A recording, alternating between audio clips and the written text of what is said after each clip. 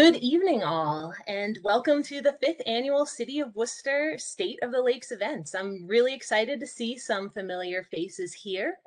Thank you all for attending. I'm also really excited to see so many new names and faces, and I welcome you. Before we begin tonight, I'm going to let our Mayor Joe Petty, open things up. I just want to thank Jacqueline for having me here and speak tonight.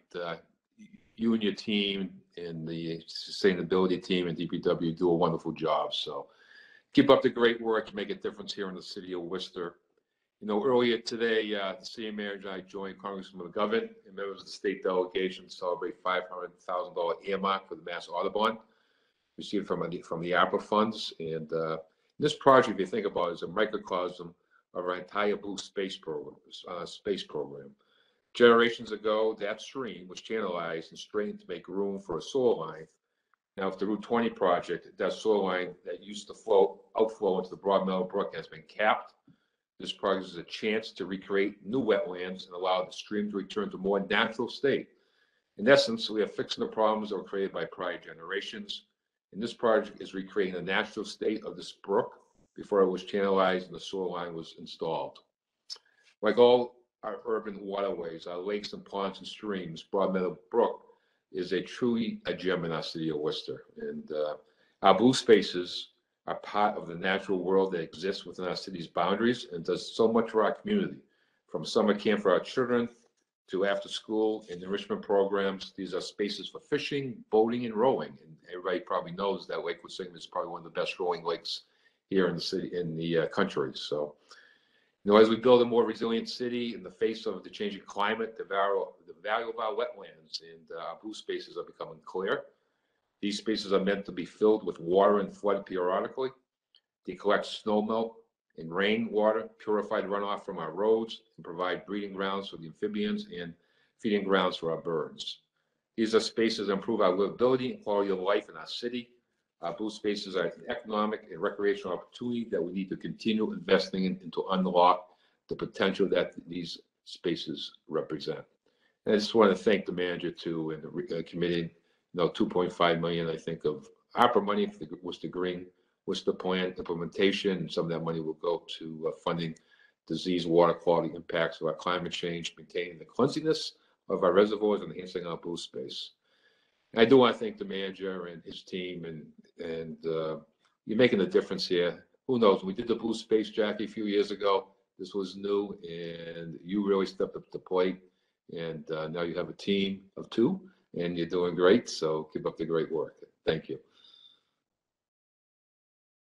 Thank you, Mr. Mayor. We also have our city manager here, Mr. Edward Augustus. Well, thank you, Jackie, and I want to thank the mayor. You know, the mayor really deserves a lot of credit. This was his idea back 6 years ago. Said, hey, we need to start focusing on all of our bodies of water in the city that are not part of our drinking water system, but are part of our quality of life, our habitat, our recreational opportunities. And quite honestly, we weren't being good stewards of those bodies of water. And you know, the idea was born to create this Blue Space initiative. And I have to say we made the perfect hire in Jackie because we got somebody who's not only passionate about this work, but is so knowledgeable and such a team builder. She's not only built teams within different city departments that are supporting her work, but with all of you, watershed associations and neighbors and environmentalists and just concerned citizens have all kind of rallied to the cause and really supported Jackie and now Nick as part of the team. And every year since this program has been established, we've expanded its budget and we've added to its team. And I expect that to be the case in the budget that I'll be recommending to the City Council in May, that we're going to continue to prioritize this with tax levy dollars and now also supplementing it with our opera funds, which is a new great resource. And as the mayor said, we have committed at least $2.5 million of the opera funds to support environmental initiatives, including our Blue Space initiative. So the other big thing that's happened since the last State of the Lakes address is I recommended to the city council in last year's budget, and they supported it, creating a department of sustainability and resiliency. We did a Green Worcester plan. And I should back up one step. So the city council declared climate change an emergency. And as a result of that, my administration worked with consultants and a team of residents and city staff, and we created a Green Worcester plan. And then we created a department with several positions. I think we're up to 6 or 7 positions now that work full time on making that Green Worcester plan a reality. And we moved the Blue Space Initiative from the DPW over to the Resiliency and Sustainability Office. Even though DPW remains a great partner and an essential partner on this work, we thought there was a even better alignment with the work of implementing the Green Worcester plan. And I think we're going to also be expanding the number of bodies of water that are covered by the Blue Space Initiative. We have 4 that were the initial 4. Bell Pond, Lake Quinsigamon, Coes Pond, and Indian Lake. And I think we're going to be expanding several more bodies of water to be part of our regular testing and planning regimen so that we are covering more of our blue space and being better stewards. So I think that's good news, and I think is a reflection of not only my strong support, but more importantly, the City Council's strong support of this initiative and the importance of this for the quality of life and us being responsible stewards of these great environmental assets that we have. And I guess I just mentioned parenthetically before I turn it back to Jackie, we are also putting some investments in some of the recreational spaces around these bodies of water. If you look at what we've done at Shore Park, and we're now pursuing a land and water conservation grant to do that, to do over Clayson Beach, to do a new bathhouse and a new kind of design of the beach and the area there so that there are more recreational opportunities and access to Indian Lake from a different kind of vantage point. Coes Pond, we took a former, contaminated site, the old Coes knife site that was abandoned in a dumping location. We moved one of the most historic buildings in the city there, Stearns Tavern, opened it, saved that important part of our history, built a universally accessible playground there, and now we're putting walkways that connect to Columbus Park and to the field there. So there's more passive recreation as well as the playground, the historic tavern. And you can see if you drive down Mill Street that we're doing more work on Bonenda Beach. We redid the bathhouse. We created accessibility to the beach. Now we're expanding the footprint of the beach, and we're adding a canoe and kayak launch there for more recreational opportunities on Coes Pond. And lastly, as part of the ARPA funds, we are recommending redoing Bell Pond Beach. We'll redo the bathhouse, redo the beach there. So we are trying to cook on all burners, if you will, not only paying attention to the recreational access points to these bodies of water, but also paying attention to the quality of the water and allowing it to sustain, the wildlife and the habitat, but also the recreational needs of the city. And in about 2 weeks, I'll be sending into the City Council a set of recommendations around our summer plans. And we'll have a new configuration for security and safety that was an issue last year to really try to make sure that all of our recreational assets are fully accessible this summer. And so I think hopefully that'll be good news for folks who are anxious to use these bodies of water in ways that are safe and appropriate. So thank you to everybody for what you do, and look forward to hearing more from Jackie and Nick and the team. Thank you. And thank you so much, Mr. City Manager. I appreciate all of you all for being here. I also want to recognize that we have a few city councilors here tonight. Councilor Merrill Carlson, Councilor Rose, and Councilor Russell are all joining us. And so thank you for your support of the program. And without further ado, we will jump right in. All right. So As a lot of you probably already know, my name is Jacqueline Burmeister, and I am the coordinator of the Lakes and Ponds program here in Worcester. And we hold the State of the Lakes every year to provide an update to our residents about water quality and the projects that we have in store for you to keep our blue spaces beautiful. I'm joined tonight by my colleague, Nick Pagan, who collected a lot of the data that we're going to be reviewing. Nick will be keeping an eye on the chat if you have any questions during the presentation, but we'll also have a chance to unmute and ask them at various points throughout the presentation as well. So whatever you feel more comfortable doing. Unfortunately, this is our second virtual State of the Lakes. Previous to last year, we would actually get together in person at the Blackstone Visitor Center. This is a space that celebrates how the waters of Worcester were so formative in our history, providing the power to the factories that put Worcester on the map. The irony of being here virtually is that today our lakes and ponds value is in the recreational opportunities that they're providing to us as residents, these opportunities to get outside and gather safely during a period when gathering elsewhere was a little more risky. And how lucky we are. 20 or more lakes and ponds in one city. What New Yorker could rent a paddleboard and glide for miles up and down a lake like Lake Quinsigamon? What Bostonian could windsurf across a lake like Indian? What Philadelphian could splash around in crystal clear waters like Bell Pond? Is anyone in Springfield fishing out of a canoe on the tranquil reservoir like Coase? How many urbanites could do that without leaving their city? How many could do that without even getting into the car? These recreational opportunities do so much to improve the quality of life of our residents, especially during the COVID-19 pandemic. Because let's remember that for so many of Worcester, leaving Worcester to recreate is not an option. For many in Worcester, getting into a car isn't even an option. So this year, as the manager mentioned, the Lakes and Ponds program was moved from the Department of Public Works and Parks to the new Department of Sustainability and Resilience. This department was created to implement the Green Worcester Plan with the goal of making Worcester the greenest mid-sized city in the country.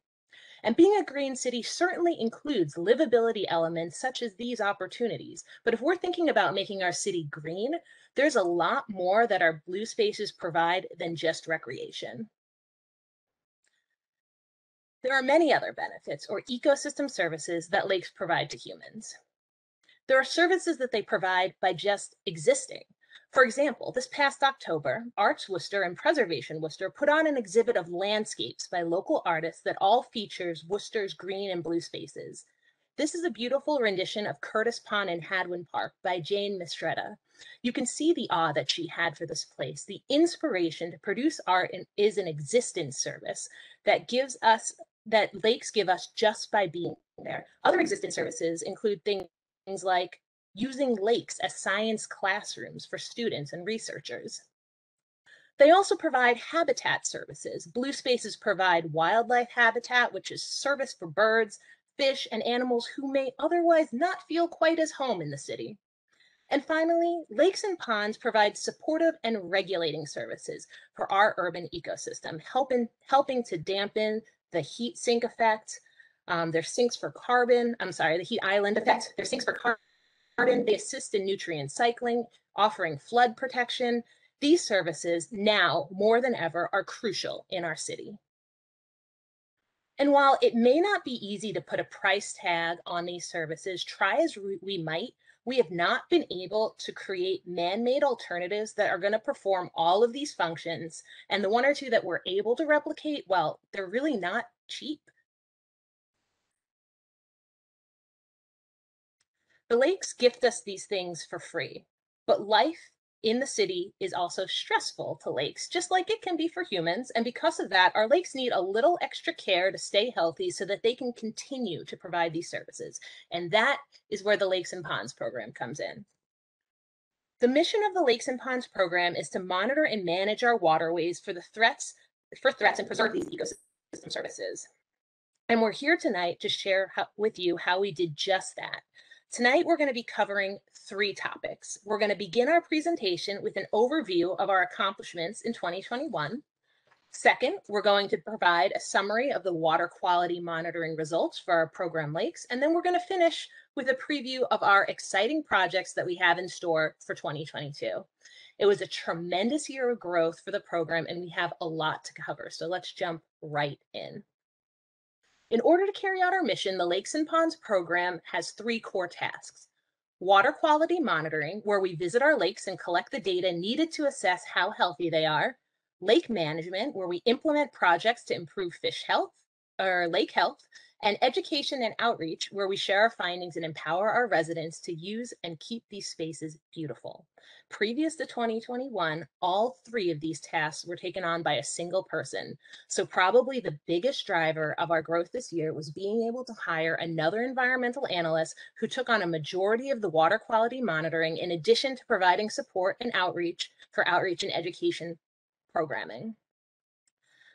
So for those of you who have not met him, this is Nick Pagan. This past summer, he was very busy. He went out to our 4 program lakes 61 times between May and October, and even longer on Lake Quinsigamon. While out there, he was collecting data on the status of our lakes. Nick took 306 rounds of probe measurements for temperature, dissolved oxygen, pH, and Secchi clarity.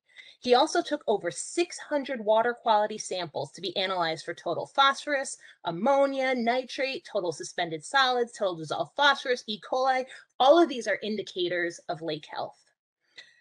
He did all this following our state-approved sampling plan and was diligent about quality assurance and quality control. He therefore took hundreds of duplicate samples to ensure that the readings he was getting were consistent. He tested our methods and the laboratories with field and equipment blanks, basically sending in blind samples of pure water to make sure we weren't getting false positives. While we've always felt that our sampling plan has been robust, we feel confident that our 2021 data set has the highest level of quality that we've had in the last 5 years. And we didn't stop with just collecting it. We analyzed it and we reported it to our local watershed associations as we received it and used it to drive and review our management plans. This winter, we've been working on creating accessible reports on each water body that includes all of the data we've collected, which will be available on the Lakes and Ponds website by the end of next week. In addition to improving our existing data collection, 2021 was the first year that we've been able to quantify litter. Over the years, we've identified litter as being a threat to our lake's health and recreational value. However, unlike the other water quality monitoring parameters that we've just listed, litter is a lot harder to classify and quantify, and therefore more difficult to track over time. And when something can't be quantified and tracked, it's harder to determine how to manage it and if those management techniques are working. So this past year, we were privileged to work with several students from WPI to develop a tool to quantify litter at our public spaces. The students determined a classification system that used 2 sets of metrics, one that included overall condition of the park for various aspects of usability, and one that characterized litter itself. They assigned different categories scores that could be compared over time. And while still being developed, we are able to share with you some of the initial results of this effort tonight and plan to continue to refine the methodologies to help us inform our litter management. This year, we've also increased our cyanobacteria monitoring. Cyanobacteria are microscopic organisms that use light and simple nutrients like phosphorus and nitrogen for food. While naturally occurring in all environments, under the right conditions, they can explode in population and cause harmful cyanobacteria blooms, or HCBs. These usually manifest themselves in green tinted water or surface scums on a lake. HCBs are harmful for 2 main reasons. When all of the biomass dies, the dead cells are decomposed by bacteria, which use a lot of dissolved oxygen to the point where they could deplete all of the oxygen in the water, causing fish kills. But even more concerning is that some kinds of cyanobacteria can produce harmful toxins that affect dogs, wildlife, and even humans. For this reason, at certain water bodies, we collect cell counts to determine if the concentration in the water is safe and inform our cyanobacteria management plan. This year, we took 13 cell counts at Coes, 17 at Indian Lake, and 2 at Lake Quinsigamon. This year, we researched more the potential of using continuous monitoring buoys to collect data. While our twice-monthly visits are good at helping us determine patterns at most of our local lakes, Lake Quinsigamond's size and unique bathymetry make it more of a challenge to get an accurate reading of what is going on in real time. For that reason, we've been testing continuous monitoring technology in 2 portions of the lake. Our continuous monitors are 2 Frisbee-sized solar-powered buoys that we've placed in the deep basins of Lake Quinsigamond, where they're detecting temperature, turbidity, as well as indicators of algae and cyanobacteria. They're doing it every 30 minutes, 24 hours a day, and transferring that data in real time. We began deploying these buoys in the summer of 2020, making Lake Quinsigamond the first lake in the region with this kind of monitoring technology. At the end of 2021, we had a robust data set of internal data to compare the results to, and are confident that these technologies will be able to alert us if there are any unusual activities at the lake that require our attention. And we're also excited for the possibility to begin to use these buoys at other locations. But we can't rely on these sensors for all of our data. And given how many water bodies Worcester has, it can be a challenge to monitor them all with precision and accuracy with a team of just 2 people. So for this reason, we look forward to opportunities to work with the community to collect high quality data. In 2019, we teamed up with the Lake Quinsigamond Watershed Association to develop a state-approved bacteria monitoring plan for the lake that has been followed since then. In 2021, they trained an intern to collect 10 rounds of bacteria samples from 13 locations on the lake for the 3rd year running. This data was submitted to the city and the town of Shrewsbury and will be submitted to the Department of Environmental Protection. If you're interested in learning about what they found, you can see their full reports on lqwa.org.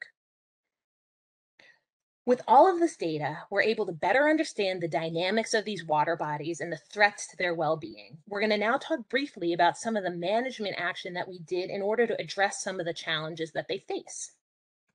One of the major threats to the health of our recreation and the recreational value of our lakes are invasive aquatic plants. These weeds threaten to overtake our lakes, crowding out local flora and fauna and causing oxygen depletion as they die back in the fall. To monitor, we use annual to semi-annual surveys of our water bodies to check for new invasives and determine the extent of the existing infestation. Because invasive plants are diverse and have different life cycles, there's no single solution for getting rid of them. In the city, we adapt our management plan annually using a variety of approaches for treating our invasives in an efficient, safe, and environmentally friendly fashion. All of our plans are approved by the local and state conservation commission and have been discussed with the local watershed associations. We will talk more about the specific invasives when we summarize water quality at each lake. And as always, these plans will be adapted to reflect conditions in 2022. We also manage several water bodies for cyanobacteria. In the lakes and ponds that our monitoring has determined to be at high risk for harmful cyanobacteria blooms, we've developed management plans with the goal of keeping cyanobacteria's numbers in safe ranges. In 2021, we used a combination of aluminum sulfate and copper sulfate to successfully keep cyanobacteria at safe levels in Coe's Reservoir for the entire season, as well as the entire swimming season at Indian Lake. However, we're not prepared for a spike in cyanobacteria that occurred at a rainy period at Indian Lake that caused the closure for 2 weeks in mid-September. We'll talk more about cyanobacteria at both of these locations later in the presentation. We also want to address a recent uptick in the number of beach closures due to fecal bacteria threshold exceedances, and anecdotal evidence pointed at goose droppings to be the main culprit. We know that geese usually enter the beach from the water and are not good at getting over even low fences. Additionally, they're uncomfortable when there are barriers between the beach and the water because the water is their escape route from land predators. By constructing a small fence between the shore and the water during evening hours, we found that the use of the beach by the geese was significantly reduced. And while not a perfect solution, our goose fencing pilot project was a huge success to improve upon in 2022.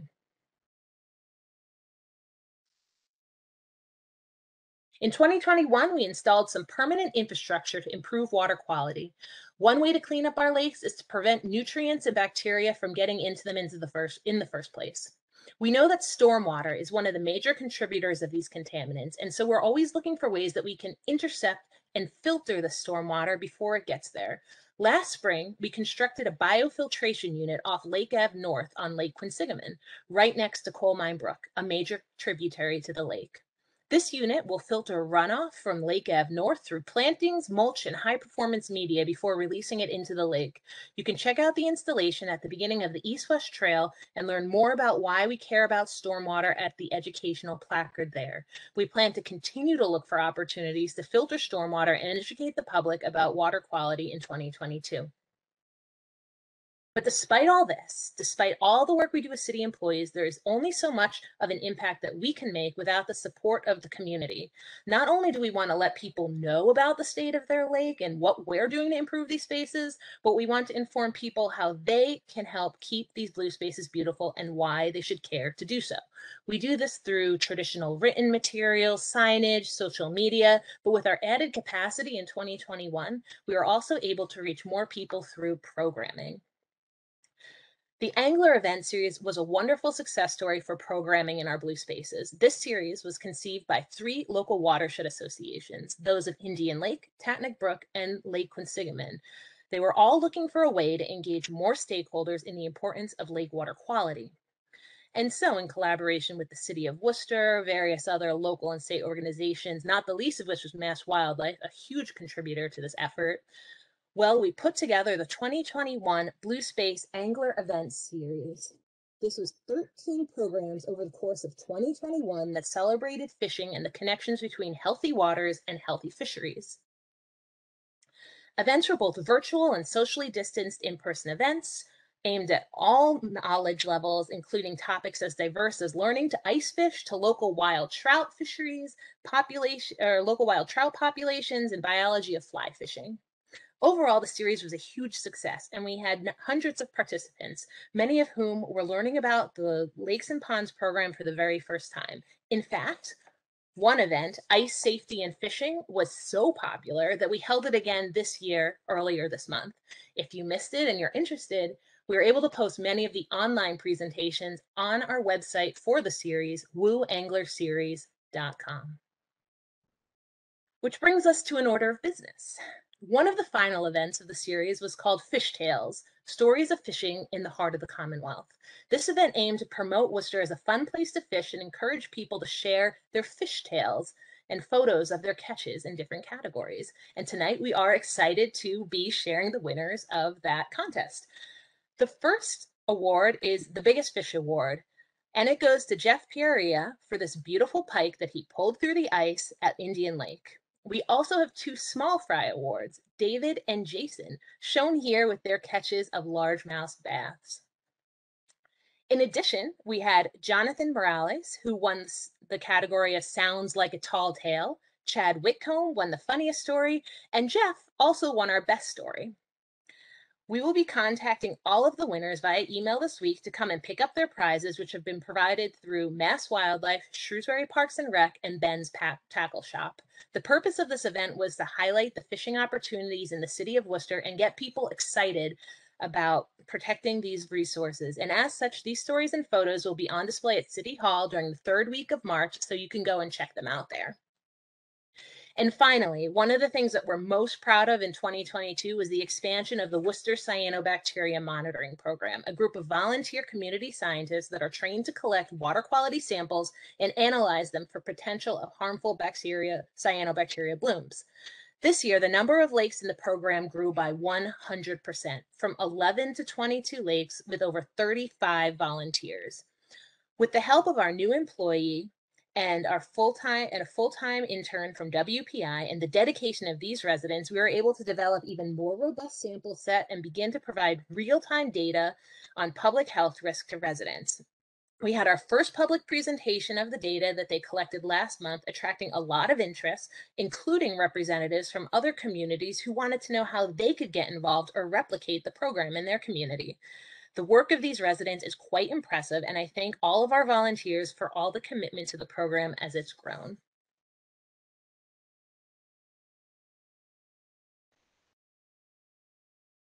To learn more about what they found, how we're planning to expand the program next year, and how to get involved, you can check out the WCMC webpage at worcesterma.gov/WCMC. So that was a brief overview of our accomplishments in 2021. We're really proud of what we were able to get done, but there's still so much work to do. And to guide us on all this, we always come back to our water quality monitoring. And so we're going to spend the next section of this presentation on the water quality results and challenges and how these projects are affecting our lakes. Through our networks and collaborations, we've been able to collect data at many water bodies in the city, for example, through the WCMC. But tonight we're going to be looking at the 4 core lakes and ponds in the program. Bell Pond, Coes Reservoir, Indian Lake, and Lake Quinsigamon. These are the lakes that we've been visiting consistently over the past 5 years and are actively managing. We sample them at the deepest points, but also in the major tributaries and at the outlets. And while we won't have a chance to review every data point tonight, you will be able to find the full reports of each lake at worcesterma.gov. To help us understand the data, we're going to be using colors that represent ratings that have been assigned to ranges of results determined by the Department of Environmental Protection. On a graph, we may see a result in the excellent, good, fair, or poor range represented by blue, green, orange, or red, respectively. We then take the average of those results for a lake and a rating for that parameter for the season with a series of badges of increasing quality and the same colors. After looking at all the data this way, we assign a state of the lake. So before we jump into all of that, I just want to see if anyone has any questions on what we've gone over so far.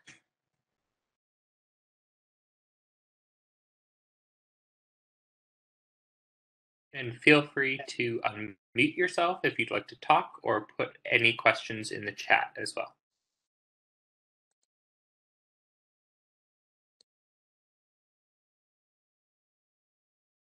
Okay. I'm sure we'll have some more questions as we get more into the water quality results. All right, so we will move right on. So this is Bell Pond. At 11 acres, Bell Pond is the smallest water body in the Lakes and Ponds program. It's a naturally formed 17-foot deep lake that was previously the city's drinking water supply. It's centrally located right off Belmont Street and is highly accessible to residents of Bell Hill by walking, bus, or car. It has public beach and trails that go almost all the way around. There are sidewalks lining Belmont Street and a pier on the south end that's commonly used for fishing. Current recreational activities at Bell Pond include swimming, fishing, and hiking. There is no boating at Bell Pond. Prior to this last season in 2020, Bell Pond's water quality was ranked as excellent, as it has been for the past 3 years prior. In 2020, there had been no closures of the beach or the lake for bacteria or cyanobacteria. Water clarity was high, and there had been no sign of industrial contaminants since our last round of testing for them. At Bell Pond, the things we were most concerned about were invasive aquatic animals, which were first found there in 2020, as well as trash and litter, which we've yet to be able to quantify. In 2021, therefore, we continue to monitor these parameters, and we'll review for you what we found on them now. So one of the most striking features about Bell Pond is its extremely high water clarity, which is an indicator of healthy water. We measure it in several ways, the most straightforward of which is using a Secchi disc, a black and white disc, which we lower into the water until it disappears. The deeper it goes before it disappears, the clearer the water. We've graphed here the results of the disc over the course of the season, as well as the day that it rained. Rain, as we'll talk about later, has implications on water quality results. Secchi readings above 15 feet are considered excellent by DEP and are represented in that blue shading. Most of Bell Pond's readings were above 15 feet all season long, and in some cases we were able to see the Secchi disc as it rested on the bottom, which is about 17 feet deep.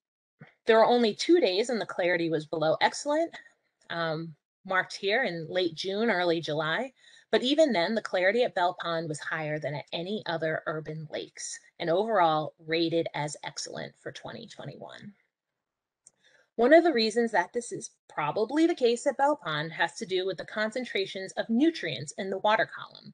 Nutrients, like nitrogen and phosphorus, are the basic food sources of plants, algae, and cyanobacteria.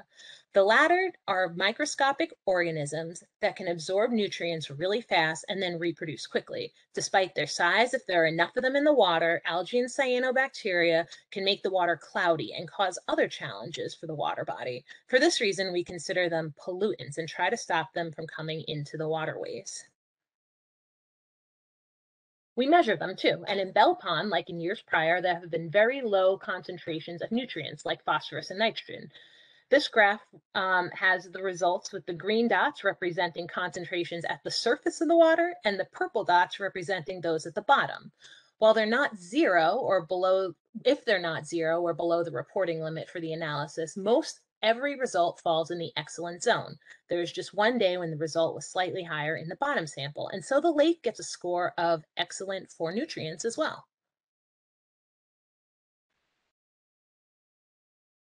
This may seem counterintuitive to some. Bell Pond is in a very densely developed part of the city, and cities stress the lake out. But unlike other lakes in the city, Bell Pond is fed primarily by groundwater and has few surface water tributaries. This is an important distinction because groundwater is naturally filtered by sand and rock, which means that it enters the lake, it's low in nutrients and bacteria. Many other lakes and ponds in Worcester are connected to the storm water system, which is a collection of drains to keep rainwater from flooding the street. This water would have eventually been filtered through the ground too, but for pavement and roofs. The drain system efficiently brings the water to where it needs to go, for the most part, without causing flooding, but it skips that filtration step. And so we'll talk more about this later on, but for our purposes now, there are no drains that empty stormwater into Bell Pond, and that is a win for the lake. When people think about contaminated waters, they're usually not thinking about nutrients, right? They're thinking about industrial contaminants like heavy metals or emerging contaminants of concern like PFAS, which might be harmful to human health. Because Worcester was a mill city and is now a biotech city, we wanted to see if there was any need to be concerned about these substances being in our waterways. So in 2019, we tested the water for almost 200 contaminants that would be associated with industry, from volatile and semi-volatile organic compounds like paint and aerosols to heavy metals, petroleum products, and pesticides. We did this at Bell Pond on 2 separate occasions. We found that for a grand majority of these tests, nothing was detected, which is great news. We did find that there were some metals, but only those that we would expect to find naturally occurring in this geology. One thing we found were slight traces of PFAS, or perfluoroaromatic compounds, which are found in waterproofing agents and firefighting foams. However, they were not in concentrations that would be of concern even for drinking water. Many of these results were similar to what we found in other lakes as well. Given how low these results are, we did not test for them in 2020 and 2021. However, this year coming, we are due to have another set of these samples taken to ensure that things have not changed. But for now, we do not believe that industrial contaminants are a problem in Bell Pond. Bell Pond's beach, like all the city beaches, is required to be tested regularly during the swimming season for fecal bacteria, which can make you sick. These bacteria come from any warm-blooded animal, including geese, dogs, deer, or even humans. They could come in directly from shore, or they can be brought in from the drain system that we just mentioned. The City of Worcester Department of Inspectional Services tests the water for E. coli, an indicator of bacteria health, during the summer months. If the results are too high, the beaches must be closed until they come down. But Bell Pond did not have any beach closures in 2021, continuing a 5-year streak of not having a single closure. In fact, if we were to rate all the results for bacteria testing, they would all be considered rated as excellent or good all season long. The Lakes and Ponds program did some bacteria testing too, and found that the results were even better in the middle of the lake, away from shore, with 10 of the 13 samples that we took rated as excellent. So Bell Pond continues to not have any challenges with bacteria. So thankfully, all of those things that Bell Pond is known to do well, it continues to do well. So what about those things that we were a little more concerned about, like litter and invasive animals? Invasive species are plants and animals that are not native to an ecosystem, and in their new home, they don't have any of those natural constraints, such as predators or environmental conditions that would help keep their populations regulated. This means that the plant or animal can reproduce with no constraints and quickly take over a new habitat, usually to the detriment of the local flora and fauna. In the case of aquatic plants, they usually crowd out all of the native plants, which provide shelter to the native fish and make swimming and boating a little more difficult. Bell Pond does not have any struggles with invasive aquatic plants, but in 2020, we did find that there was an invasive mollusk called Corbicula fluminea, and that was present throughout the pond. Apart from Bell Pond, this species has only been found in Lake Quinsigamon. While it has been known to be an aggressive force in some places, our monitoring this year indicates that it does not appear to be impeding recreation, though its effect on local mollusks is unclear. For that reason, we're going to give invasives a rating of fair for Bell Pond. We're going to continue to keep an eye on this to make sure that it does not become a bigger challenge. Litter has been cited as one of the biggest challenges at Bell Pond. Litter, or inappropriately disposed trash, is more visible at Bell Pond because of its high clarity. And it's not just an eyesore. Fish and animals that mistake plastic litter for food may not fully digest it. They can die of starvation. Litter can also attract vermin that carry disease, or in the case of geese, they could leave a mess on the beach. Litter can also be directly harmful to beachgoers who don't see the glass or metal in the sand and water. This year, for the first time, we used the tool developed by WPI students to quantify the litter on the beach on 12 occasions throughout the course of the season. Over the course of the summer, Bell Pond consistently scored between a 10 and 11 out of a 25-point scale, with the highest numbers typically being in the safety category and the cleanup effort. This is a visual breakdown of the litter types that were found. The most prevalent category of litter found at Bell Pond was small items, with an average score of 3.7. Small items include bottle caps, small torn up food wrappers, and pieces of fishing line. A separate but significant item that was prevalent was tobacco products like cigarette butts, which are a problem because they don't decompose, they don't biodegrade. This category was ranked as 3.4. Food packaging and plastic bags were also high-ranking items at Bell Pond. So we're excited to have been able to begin litter quantification. We recognize this tool has some limitations and still needs to be tweaked, but we're going to start investigating possible mitigation efforts to make this a more useful tool for our needs. Based on what we have now, we're going to give Bell Pond Beach a rating of good with their score of 10.4. And so this brings us to the state of the lake.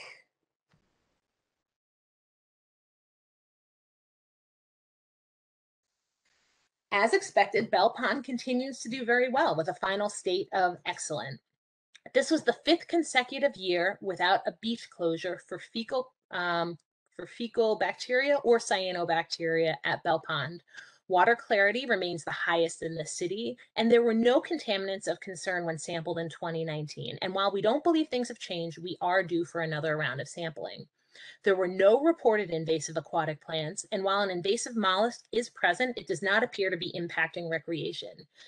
And we have finally been able to quantify and classify that litter, and it receives a good score on the present spectrum with our new tool. As we move into 2022, our goal is to continue to monitor for these water quality parameters to ensure that clarity stays high and beach closures stay low. We will do another round of industrial contaminant monitoring and update our numbers. And we will be working on to better map and quantify the threat of the invasive mollusk. We will work to raise awareness about litter and collaborate with the community to improve the litter situation at the beach.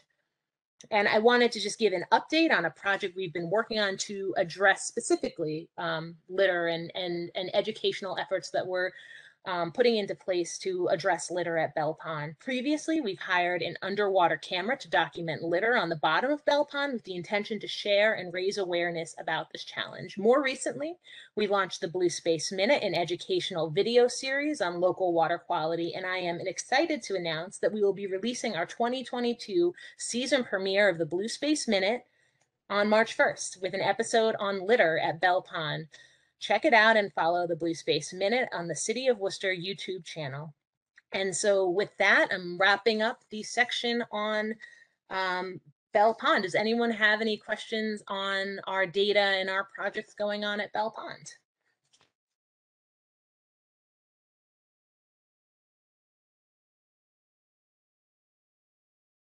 We did get one more general question in the chat. Somebody asked if we are able to eat fish caught from any of the water bodies, and if so, which ones? Right, that's a great question. So we actually are in the process of getting some samples analyzed for just that. There are some more general recommendations made for the region about eating fish in this area, but we don't have any data specifically for Worcester at this time. There were some samples taken by DEP several years ago, and they're in the process of reviewing that data at the state level at the Department of Public Health. We are also hoping to take some additional samples for cyanotoxins in those water bodies where we know that there are cyanobacteria. And so we're hoping to be able to test that in various types of fish to determine if there are some fish that are more apt to bioaccumulate it than others. So I don't have more specific answer to that question just yet, but we are working on it because we recognize that it's something that people are concerned about. One thing I will say is that in many of our water bodies that are stocked with trout, the trout are stocked annually and sometimes twice annually, and those are raised in farm environments. And so if there is a fish that is at lower risk for having any challenges with bioaccumulation of any contaminants, it would probably be the trout, because they're usually only, if you're catching them, only about a year or two old. So another question from the chat. When listing dates and data, there was a red flag. What is this referring to? Oh, that's a great question. So as we mentioned earlier, we were trying to be very thorough in our review of this data. And so we have a lot of quality control reviews that we do for all the data that we collect. And sometimes if our data is not meeting the quality control requirements, we will censor the data. We will remove it from the data set and basically say this isn't representative. It's not telling us, information that's meaningful. We also have data that comes in that doesn't meet the classification for being censored. But it's still a little bit more.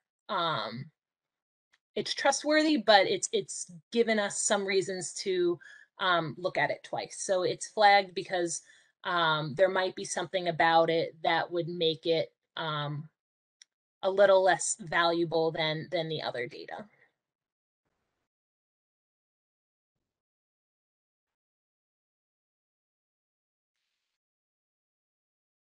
Any other questions?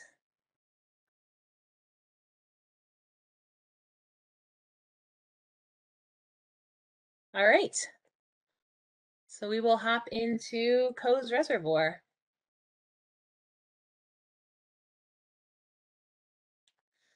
All right.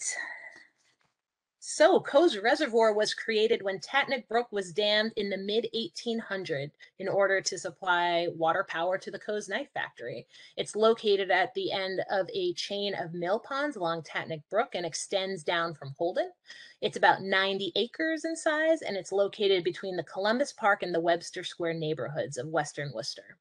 It's about 16 feet at the deepest point, which is located in the southern portion, kind of right where we are now in this photo. Coe's Reservoir is bordered on the west side by Mill Street, which has a sidewalk and is accessible by car, bus, and walking. There's a public beach as well, and a new universal access playground to the southern portion, trails around the eastern side, and the area is currently undergoing a lot of exciting projects, including the installation of a kayak launching station at the beach and a boardwalk with a fishing pier along the eastern side.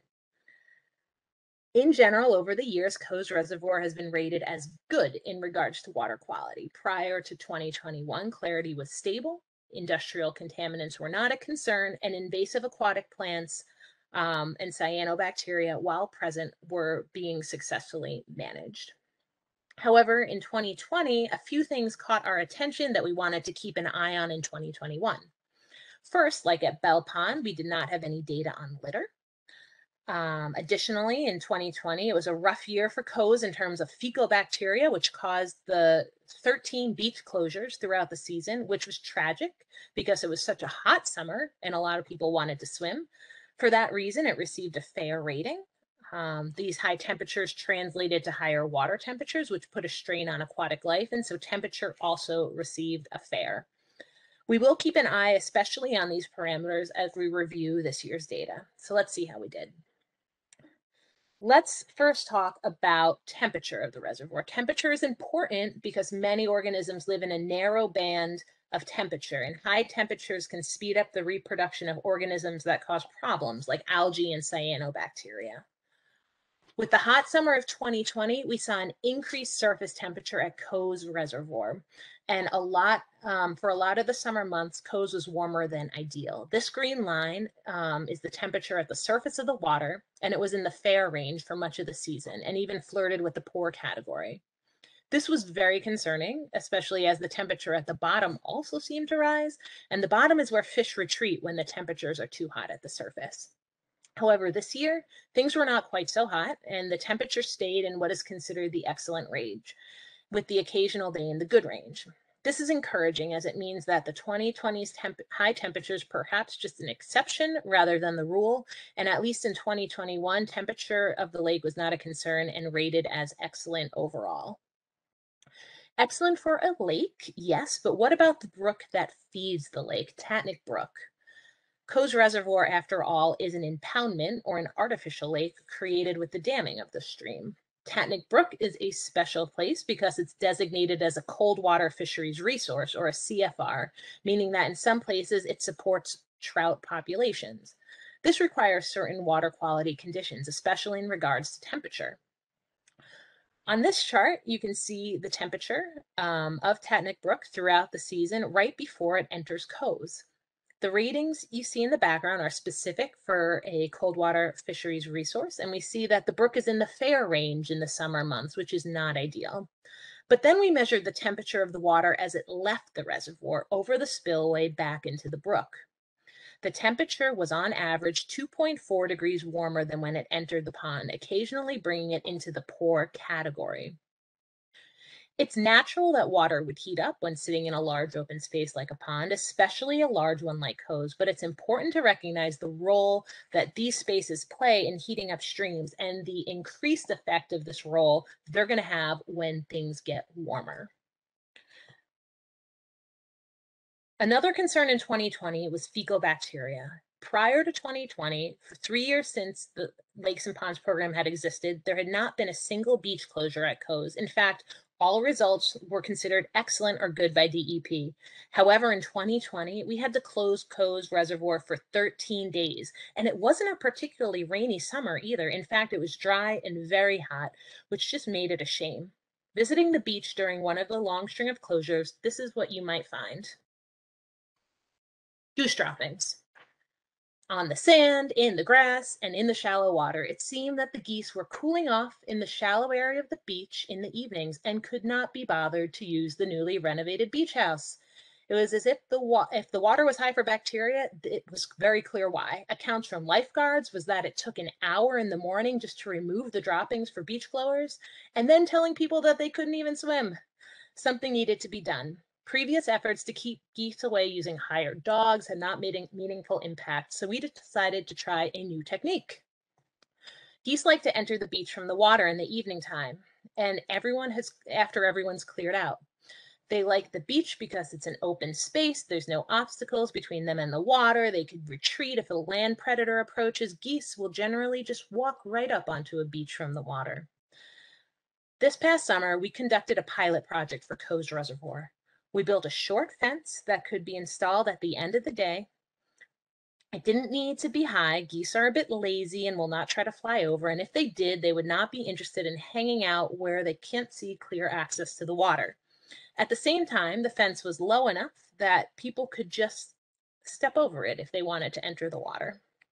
We worked with the Parks Department, who trained their lifeguards to install the fence when they left after the day of work and take it down when they got there in the morning. It was a little work, but not too much more than picking up after the birds. The result? A 60% reduction in beach closures in 2021. In 2020, we had closed for 13 days. In 2021, just 4. And really only after some very large rain events when the fence was not in use. Plus, the beach was much cleaner. Even on the days when the beach was closed, the effects of the bacteria was isolated, and samples taken in the open water generally all were in the good and excellent range. While it was not perfect, we are very encouraged by the result of the pilot project and give bacteria a rating of good at COES. This year, we hope to improve the design of the fence to make it more user-friendly for our lifeguards, and then build enough to use at all of our beaches.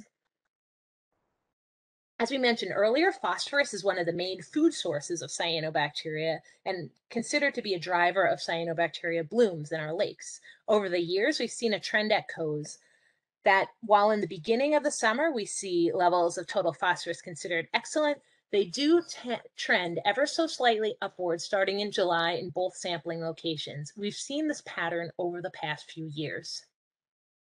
And while cyanobacteria can be present at safe levels in our lakes and ponds, when given the right conditions, such as nutrients and warmer water, they will reproduce quickly.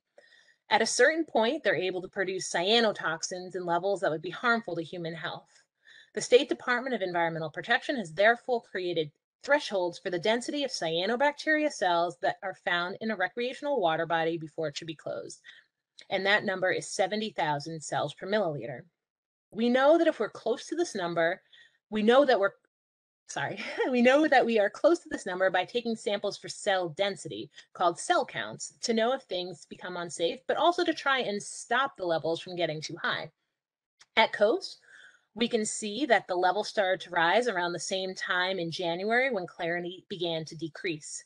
We ended up performing an algicide treatment on July 22nd, which was effective in bringing down the cell count, but between the warm water and the nutrients, it was no surprise to see the cell counts rise again. In the past, we'd assumed that the colder weather would provide the conditions for the cyanobacteria growth to peter out on its own, but it was clear that this was not the case. And for the first time, we performed a second cyanobacteria treatment at COES Reservoir on September 16th, avoiding any toxin production conditions. So while the threat of cyanobacteria is here and probably won't go away on its own, we do have the tools we need to keep them in check and keep our water bodies safe for recreation. For that reason, we give cyanobacteria a rating of good. Even before the Lakes and Ponds program existed, the Tatnick Brook Watershed Association was aware that COES Reservoir has had challenges when trying to manage invasive aquatic plants. In COES Reservoir, there are 3 that we're actively managing now: water chestnut, Eurasian milfoil, and fanwort. Unfortunately, these plants have different reproductive mechanisms and therefore require different techniques to get rid of. Over time, we've shifted our management method based on need and what we see working best in the reservoir. For example, water chestnut. This plant creates wide rosettes that float atop the water and make boating and swimming impossible.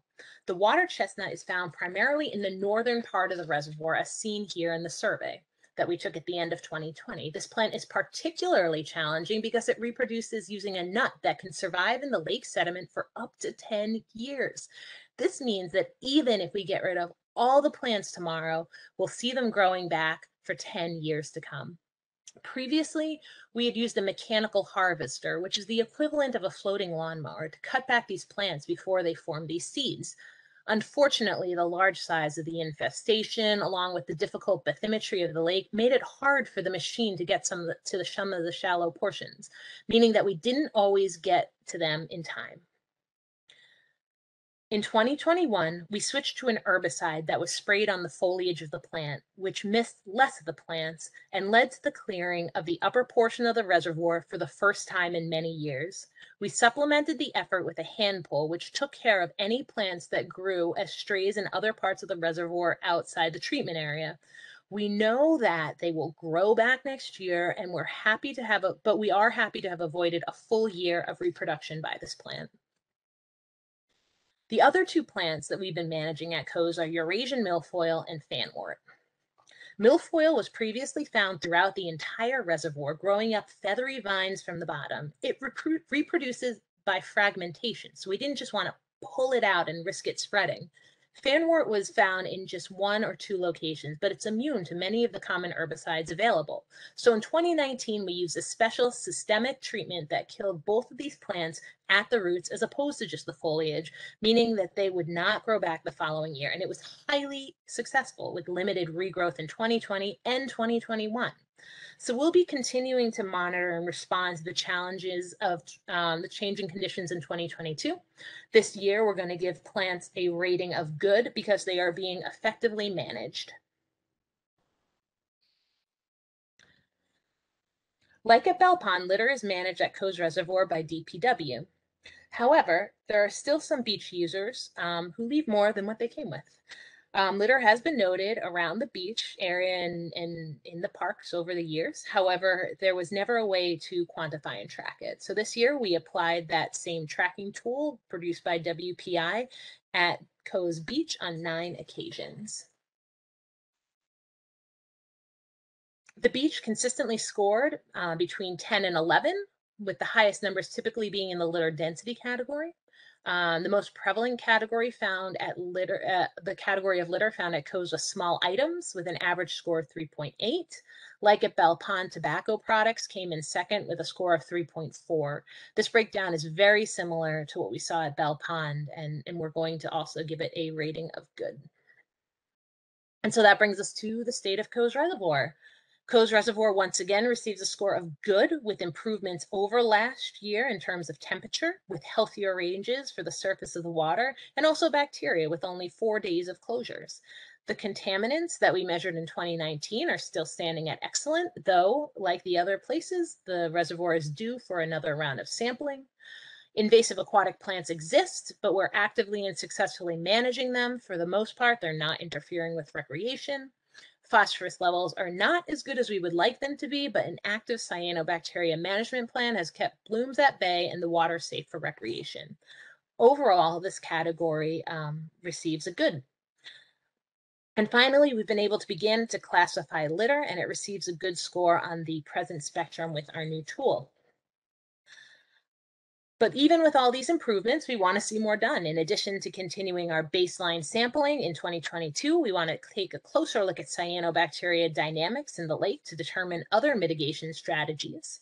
We also want to work on improving the goose fencing that can be installed more easily and safely by lifeguards and continue to drive down goose-related bacteria closures.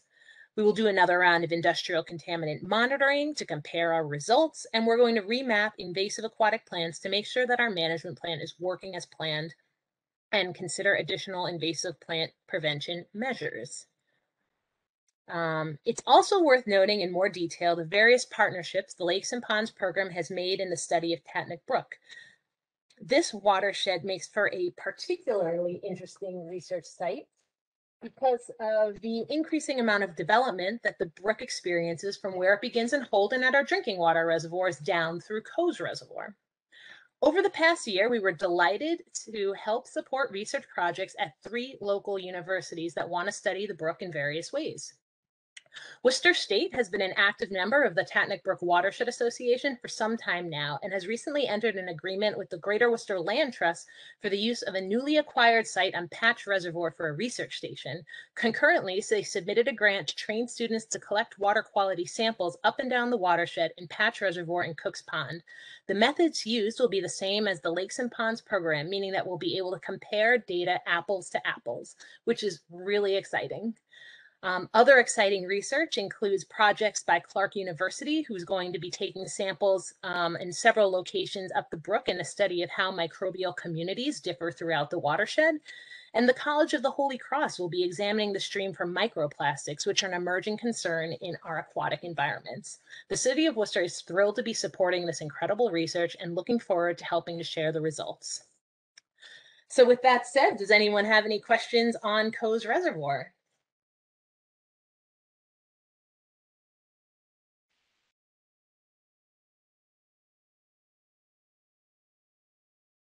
So we did get a question in the chat.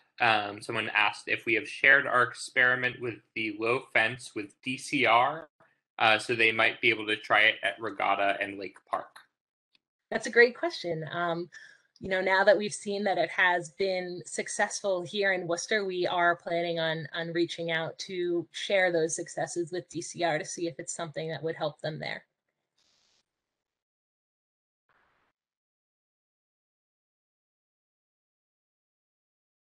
Anyone else?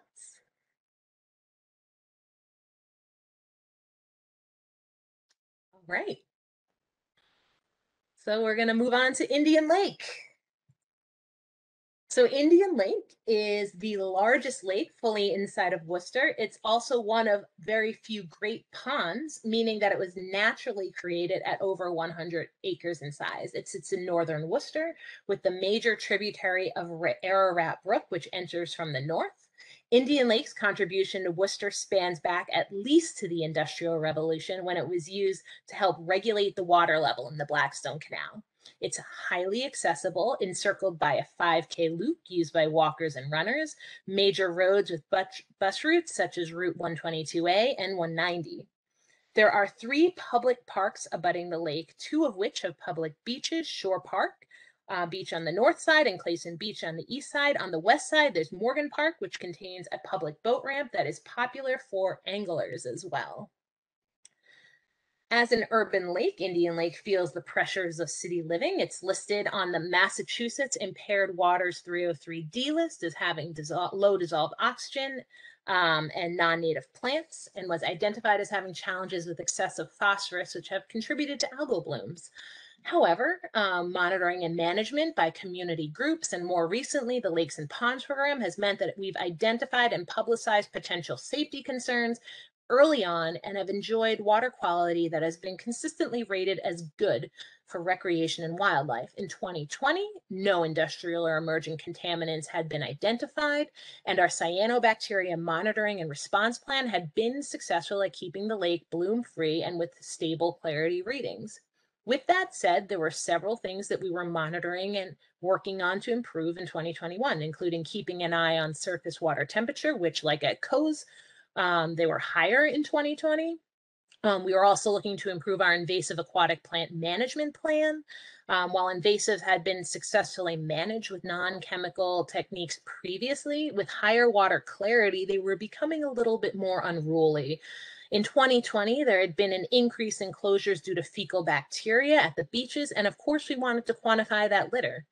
In 2021, we took steps to remove the causes of these challenges. So let's start with bacteria. It wasn't as extreme here as at Coes Reservoir, but Shore Park Beach on Indian Lake did see an elevated number of beach closures due to E. coli bacteria in 2020, when it was closed for 4 days. Because, like at Coes Reservoir, we've seen a lot of goose activity on that beach, we decided to make it a second pilot site for the goose control fencing. So how did it do? In 2021, we saw 2 days of closures at Shore Park. The first one was after a 3/4 inch rain event. We reached out to our inspectional services team and learned that during this first event, the fence had not been put up and that the beach did have goose turds on it. On the contrary, Clayson Beach did not have a closure, though it is not known to have quite so many severe challenges with geese congregation. During the second rain event, we got close to 2 inches of rain, which is an extreme event that caused closures at many beaches in the area, regardless of goose population. So this time the fence was up at Shore Park, and while we had only 1 day of closures here, we had 2 at Clayson Beach, which was unprecedented in the time of the Lakes and Ponds program.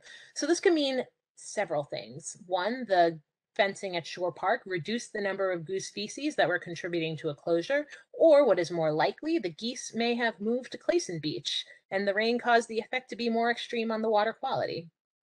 Regardless of what's going on shore, we found that there was never any bacteria in concerning amounts in the middle of the lake.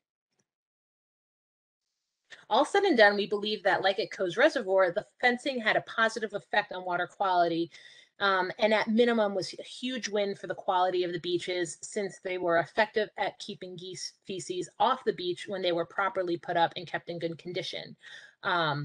So with that, we're going to give Indian Lake a rating of good for fecal bacteria on their beaches this year. But we are going to be working on designing a higher quality goose fence because you could see that after a heavy rain event, the fence does take a beating and has required multiple repairs throughout the summer by those lifeguards.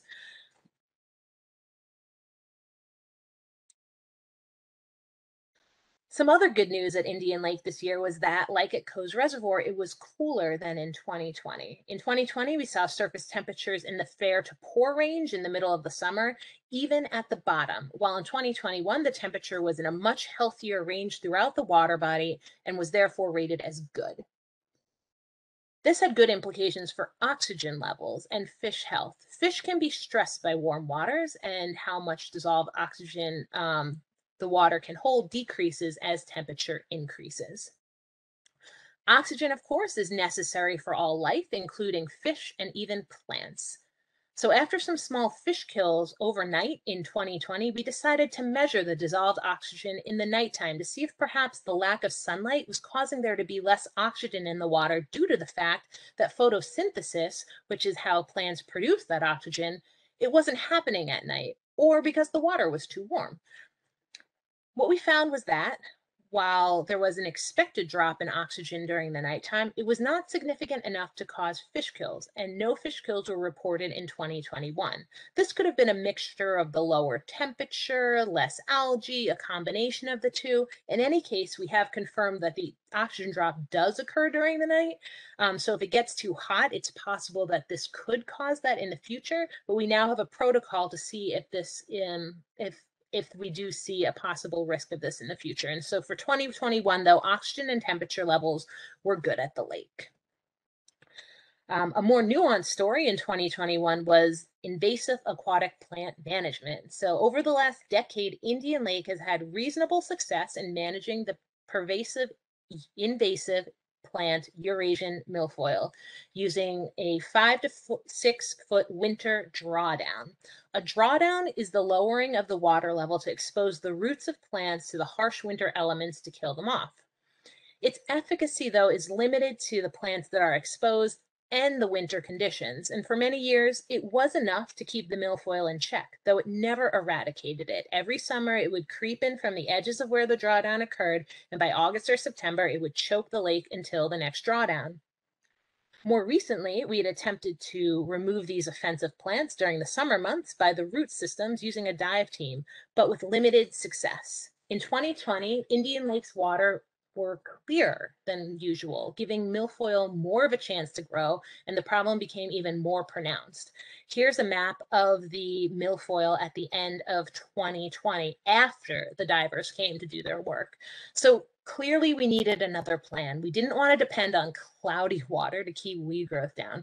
And we also didn't want a temporary solution. And so in 2021, we used a newly approved herbicide called Procelicor. Because it's applied in the summer to the surface of the lake, it will affect all the milfoil, not the milfoil on the edges, but all of it. And because it's a systemic herbicide, it kills the plant at the roots, so it's not going to grow back in the following year. The downfall is really only the price tag. The investment, though, that we made on treating the milfoil was well worth it, as it was effective in reducing the population to nothing, and hopefully stays that way for several years to come. So when you rid an ecosystem of invasive plants, you give room for native plants, which provide habitat for native animals to return. And in general, that's the goal. Create a balanced ecosystem that's healthy and provides recreational opportunities. And so when we first saw the pondweed, a plant native to Indian Lake, when we first saw it show itself after the treatment, we were thrilled. But then it kept growing. And it grew fast. By July, it was everywhere, thicker than the milfoil was. It was as if it felt that this was its chance to break away. It was completely unexpected, not in the plan. We should note that it is not affected by the herbicide that we used on the milfoil, and it's not affected by the drawdown. And by the time we scheduled a treatment to control it, it was mid-August, and there had been many complaints by residents who felt it was impeding boating recreation. Additionally, the biomass that was generated by this plant in the lake may have had a negative effect when it decomposed. So for this reason, we're not going to give our plan an excellent this year. We're going to give Indian Lake a good for invasive aquatic plants, because while our plan worked on the invasive, the native plants did impede recreation. The good news is that this plant is native, and that these boom and bust cycles are typical for it, and it's not expected to come back as strong next year, but if it does, we now have it in our plan to respond to it. Indian Lake has been known to have challenges with cyanobacteria in the past, and for this reason, the Lakes and Ponds program has developed a management plan that uses multiple indicators of cyanobacteria activity to dictate which actions to take. In the beginning of the season, we monitor total phosphorus closely because we know that spring rains bring it into the lake and it fuels the growth of cyanobacteria. While DEP considers points between 0.025 and 0.050 to be good, we know that this is when we begin to see the risk of cyanobacteria growth at Indian Lake. So on June 3rd, we applied our first alum treatment dose to the lake. Aluminum sulfate is a compound commonly used in drinking water filtration. It's a flocculant that binds with sediments containing phosphorus in the water column and brings them to the bottom, making them inaccessible to cyanobacteria. One of the challenges with this full-length treatment is that in Indian Lake, most of the phosphorus comes from outside the lake via Ararat Brook during rainstorms. This means that it does not take too long before the lake begins to see a buildup of total phosphorus again from after rain events, and cyanobacteria begin to grow. Like at Coes, we take samples directly for cyanobacteria. Here, the results throughout the season graph compared to the closure threshold of 70,000 when they are capable of producing toxins in levels that are harmful. We see that the level of cyanobacteria remain low in the beginning of the season following the alum treatment, but as time goes on, they inevitably begin to increase in density. On July 22nd, we perform our first copper sulfate treatment or algicide treatment, which is effective in bringing the population down again through the city swimming season. While the numbers begin to rise at the end of August, after a rainstorm, we see lower phosphorus numbers, lower temperatures, and a decrease in cyanobacteria density. So we thought we were safe, but we were wrong. And unfortunately, we need to change the scale of our graph. In a period of 8 days, numbers went from 14,000 to 105,000, crashing through the closure threshold, and we were forced to close the lake on September 13th. Once the 70,000 cell mark is hit, we must remain closed until the number drops below it naturally, and we're no longer able to treat. What we were able to do, however, was test for cyanobacteria toxins, which were not found to be present in any harmful concentration, which was great news. We continued to test until the numbers became safe, and eventually the lake was reopened on September 27th, the closure lasting 14 days. Obviously, no closure is acceptable, and we continue to strive to reduce the number of days that the beaches, boat ramps, and lake as a whole are affected, and know that our management was successful in preventing a bloom from happening earlier in the season when it would have interfered with more recreation. However, we are working on several monitoring and management strategies that will hopefully further this cause. For these reasons, cyanobacteria gets a fair. The 3 parks abutting Indian Lake are managed by DPW, but Indian Lake is highly used, and sometimes people do not carry out what they carry in, and litter has been spotted. This year, we used the litter tracking tool to quantify litter at Morgan Park between June and November. Morgan Park scored only a little bit higher than Coes and Bell Pond, with an average combined score of 11.4, with the highest scores being in litter density. The most prevalent category of litter found at Morgan Park was small items, just like the other lakes, an average score of 3.9. Like at Coes, tobacco products came in second with a score of 3.4. This breakdown is very similar to what we saw at the other lakes and also receives a rating of good. So that brings us to the state of the lake. This year, Indian Lake once receives a rating of good, although there have been substantial improvements over previous year. Water temperatures were healthier at the surface and at the bottom, and our goose management seemed to work at reducing bacteria closures, although there were still 2 days of closures at each beach.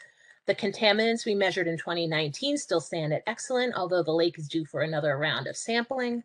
Invasive aquatic plants were successfully managed, and they received a good because this management caused an increase in population of the native plant to nuisance levels, and slow response led to decreased recreational value. Cyanobacteria management received a rating of fair. While the lake was safe for recreation for the swimming season, a late season bloom caused a 14-day closure in mid to late September. And finally, we were able to quantify litter at Morgan Park, and the result was a rating of good. 2020 will be an exciting year for Indian Lake. First, we're grateful to have received a state earmark for Indian Lake with the help of Representative Jim O'Day, which will go a long way at addressing some of the challenges in the lake. Next, we'll be constructing the highly anticipated alum dosing station, which should help to improve clarity and reduce the chance of cyanobacteria blooms. We plan to improve our goose fencing and hope to install it at both beaches to ensure that the reduction of the likelihood of closures related to goose species. We will also do another round in industrial contaminant monitoring and compare our results.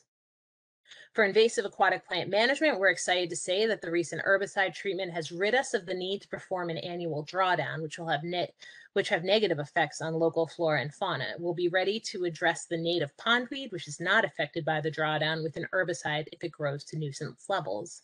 And to ensure that this plan is working, we're going to remap invasive aquatic plants, as well as consider the installation of invasive aquatic plant prevention measures.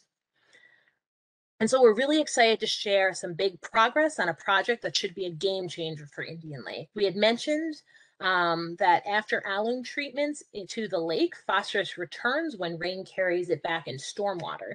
The alum dosing station was designed after studies suggested that phosphorus could be more efficiently immobilized in Ararat Brook, which is a source of most of the contaminant. By applying alum here in small doses after rain events, we can use less alum and have a greater impact on increasing water clarity, as well as reducing the chance for a cyanobacteria bloom. A similar project has shown excellent results in Wellesley, Massachusetts. In 2021, land for the construction was donated by the Bancroft School, and the project was permitted and designed and will be out to bid next week. The hope is that a contractor will be chosen and the station will be constructed by June 1st, 2022, to mark a new stage in Indian Lake's water quality journey. Does anyone have any questions on Indian Lake?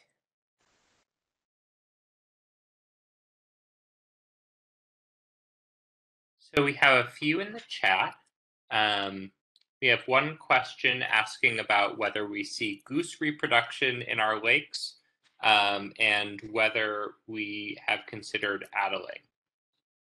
Yes, so the Department of Inspectional Services does have an egg addling team, and I know that they do go out every year and do as much addling in the nests that they know about. Some of the challenges to the egg addling projects have to do with the fact that some of the nests are on private property. The addling program obviously is restricted to properties where they have permission to access, so city properties. However, if you do know that you have a goose nest on your property, you can contact the Department of Inspectional Services and they will come and addle the eggs.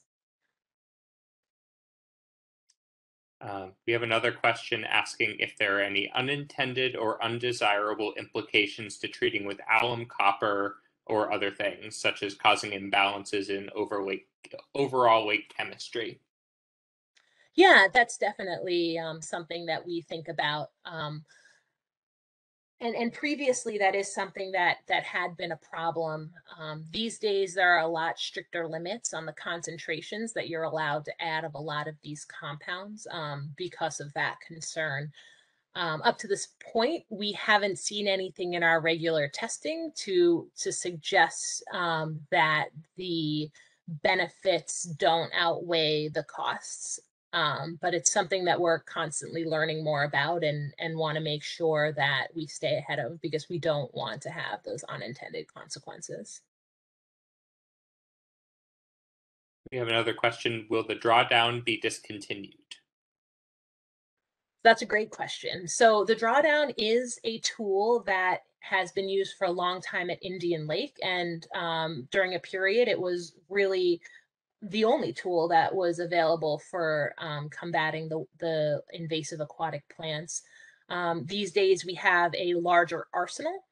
And because we are able to expand our strategy and use more effective methods, we currently don't need to use the drawdown. The drawdown is really just for invasive aquatic plant management. And so we are able to give the lake a little bit, a much needed break, quite frankly, from the drawdown. But that doesn't mean that we won't use it again. It's a really great method in many ways. It's cheap and easy to implement, especially at Indian Lake. It's just a matter of what our current management plan calls for.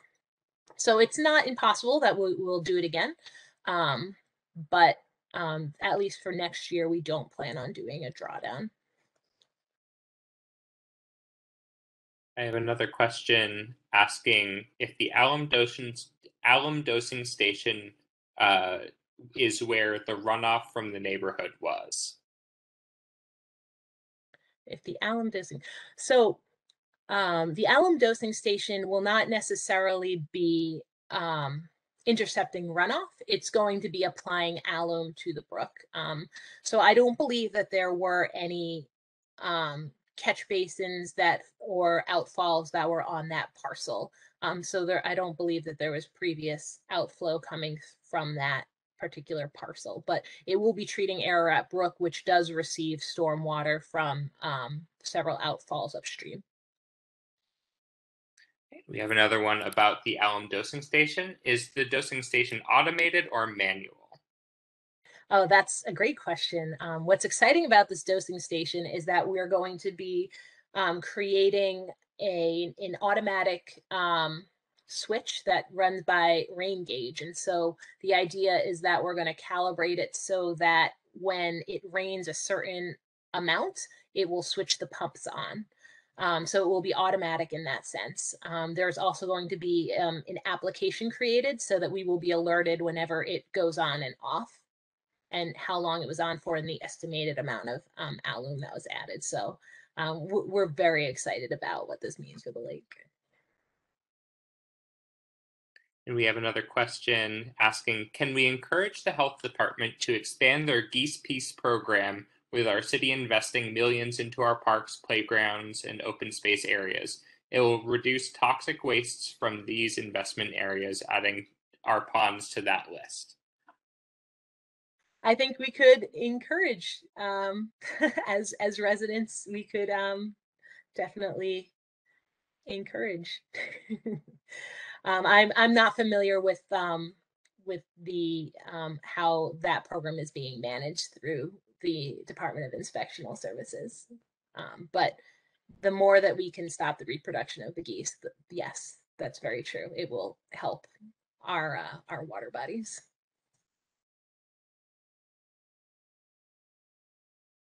And that's everything in the chat. All right, thanks, Nick. That was great.